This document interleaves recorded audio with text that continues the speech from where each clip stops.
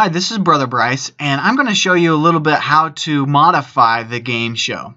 Now, we've put in the functionality to be able to remove some of the questions.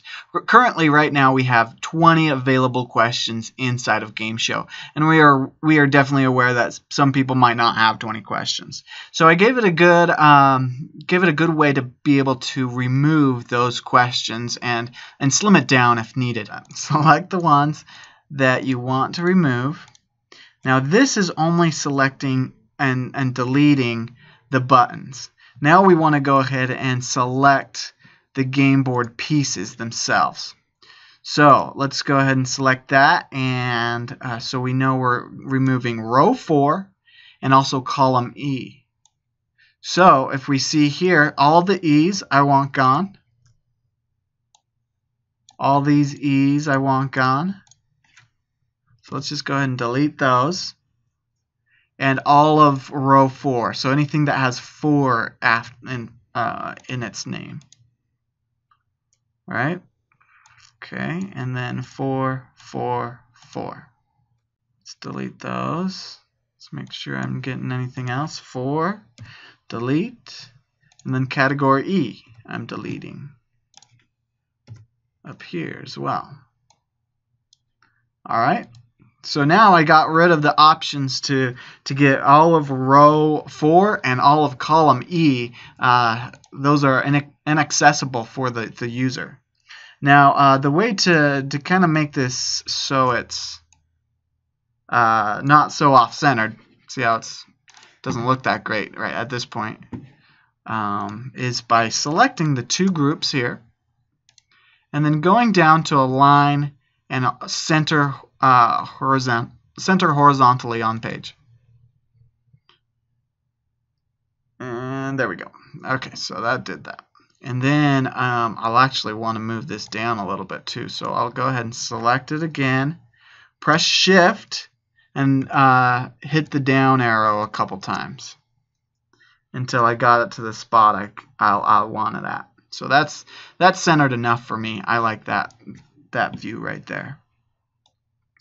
So now that I removed those, I also, just to kind of clean it up, I also want to remove all the E's, column E's. So go ahead and delete all those. So we don't need those anymore. All of the 4's. And this is really just clean up. It's not necessary to delete these groups, but just to make it cleaner. Currently, right now, we still need to answer 20 questions in order to end the game. So, so to change that, we change this if statement. So basically where we find that is to go to GameShow page, and then the action group continue button, and then there's this action called change if number of used questions. And so, so now I changed the if statement to 20.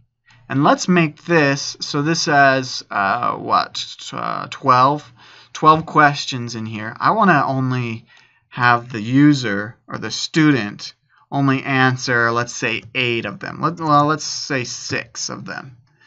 Okay, so all you need to do is answer, all the user needs to do is answer 6 of them, but I'll go ahead and change and give 12 questions that they can choose from. Okay, so I press OK. Let's view this. And I could very well have put 12 on there as well, so they would have to answer all 12 of them. But for this instance, I'm showing you 2 different ways of being able to reduce the amount of questions. One, to reduce them by the amount that they can choose from, and then also the amount that that they need to answer before they can finish the test. So that's 3, and let's make a wrong answer here and another wrong answer, and then let's do a correct one. So then it gives me the game results, but that's pretty much it. That's how you change the amount of questions possible and the amount of questions the user has to answer before moving on.